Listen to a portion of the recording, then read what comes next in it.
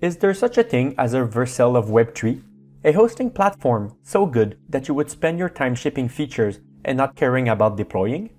To find out, subscribe to the channel and like this video.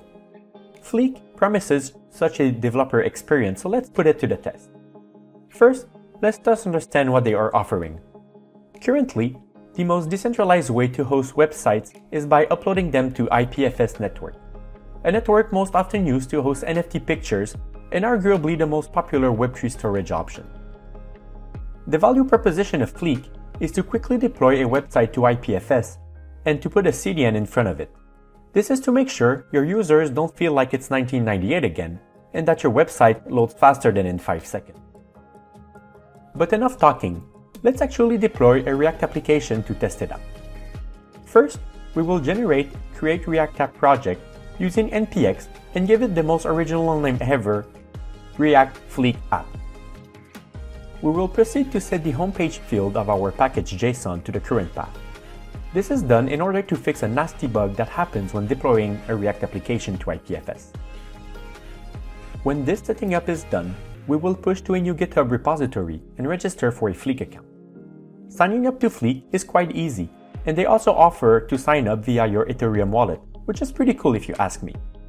Once done, we'll proceed to the hosting tab and create a new site. This will prompt us to connect to a GitHub repository and to configure our project. We will also make sure that we are using the latest Node.js builder that they provide. Once we are happy with all the settings, we can go ahead and deploy the application. This should normally just take a couple of minutes. And the good news is that we are still under the 3-minute mark, so we even have time to check if the site is well deployed. Fleek will take care of putting a domain in front of our IPFS site, so simply navigating to the provided domain will show us that our website is working like a charm. One would not even realize that we are hosted on the slow IPFS network. This is so far a great experience, but could we host something a little bit more performant like Next.js on Fleek? From doing a quick research, we can do it if we export statically our site, which is kind of losing the best part of Next.js and the newer server components that it released recently. However, Fleek is working on something really nice that they want to announce quite soon to remediate this problem.